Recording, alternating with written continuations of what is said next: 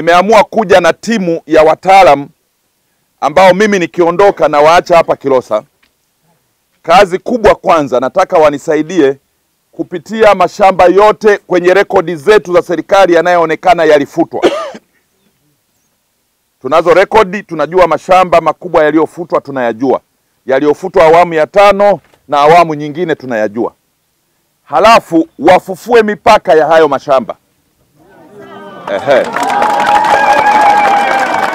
Kwa hiyo katika kufanya kazi hiyo tutashirikisha wananchi, baadhi yenu wa vijiji na wilaya, ili muwe mashahidi. Tunapofufua mashamba hayo tutauliza na yaliyomo ndani ya mashamba hayo. Kama tukimkuta mtu anahangaika analimalima, tutamuuliza kwa nini analima kwenye ardhi ya serikali. Lakini aina ya matumizi ni mawili tu. Yako mashamba ambayo yatabaki kwa ajili ya uwekezaji, tutayapima, tutayapanga, tutayakabidhi mamlaka yetu ya TIC ili tutafute wawekezaji watuingizie pesa na ajira hapa Kilosa. Lakini yako mashamba mengine tutawapa wale wanaostahili, tutakao waona kwenye mashamba hayo ambao walikuwa wavamizi, tutawapa wawe wamiliki wa mashamba. Lakini si kila mtu atapewa mtu anayestahili kulingana na historia tutakayoikuta kwenye shamba hilo.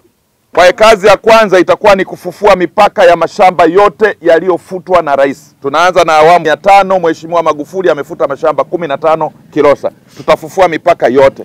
Mimi katika kijiji changu cha Ironga tunasumbuliwa sana na mfugaji huyo ambaye anaitwa Swai.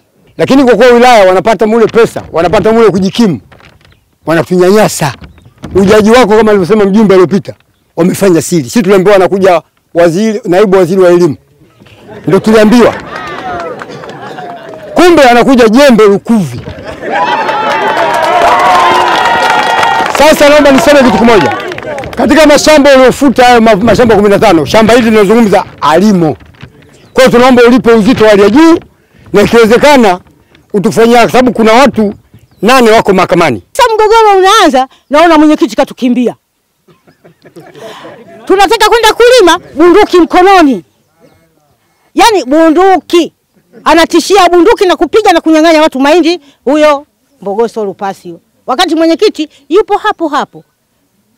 Na haiwezekani katika mashamba ya serikali ya Dr. John Pombe Magufuli yaliyofutwa, mwingine anaweka 100 ndani ya shamba la serikali, halafu mwingine anaweka 1. Haiwezekani. Haiwezi kuwa. Kwa hiyo hata kama tutaamua kugawa haya mashamba, tutagawa kwa usawa. Kwa hiyo kama tutaamua kila kaya ni eka 5, ni wote, maskini na tajiri ni eka 5. Hatutajali ulikuwa na eka 10, eka 20, eka 100. Haya ni mashamba ya serikali ya maskini wote wa Tanzania. Kwa hiyo katika ugawaji wa mashamba haya ya serikali tutagawa sawa sawa kwa kila mmoja, sio kuangalia matumbo yao, pesa zao au vyao vyao. Kwa hiyo tutafanya upekuzi wa kina kujua nani anastahili. Hatutaangalia dini yako, hatutaangalia chama chako, hatutaangalia ukubwa wako au hatutaangalia cheo chako. Sisi tutaangalia wananchi wako na uhalali wa kupata hilo shamba. Basi. Tumeelewana?